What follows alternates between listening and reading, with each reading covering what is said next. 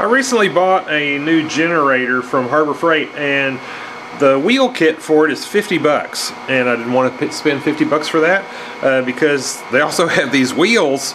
They're I think $7 or $8 a piece, so if I got two of them for $15, and that's really all I needed to make the wheel kit.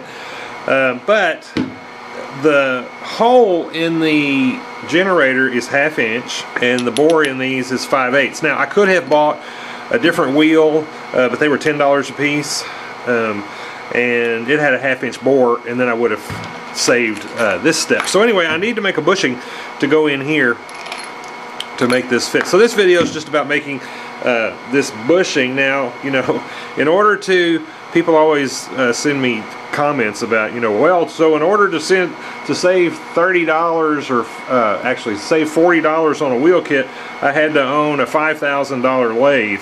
Well, and you know, that's sort of true. So if you have a lathe or a drill press where you can drill accurately, then you can actually do this. I've got a piece of 5/8 rod in the bandsaw, and I'm just going to cut it to length.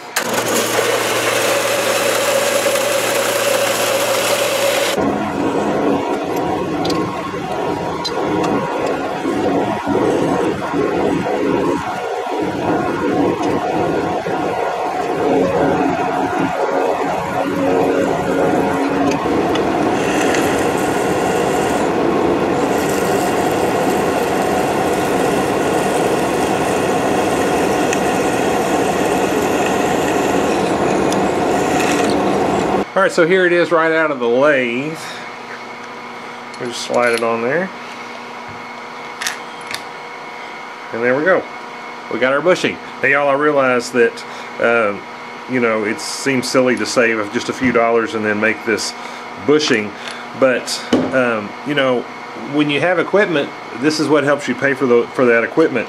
And you know, I would suggest if you're a young man and you're just kind of getting started in this kind of stuff, buy equipment as you need it. Over your lifetime, it will pay for itself. You know, there's many times that I have rarely paid anybody to do anything for me around my property, but I've had to buy a lot of tools along the way, and that's really how I have wound up with all of them. I bought them for projects and then kept them. There were many times that the tool saved me money, and other times that the tool actually might have cost me a little bit more than what it would have been for me to pay someone to do it.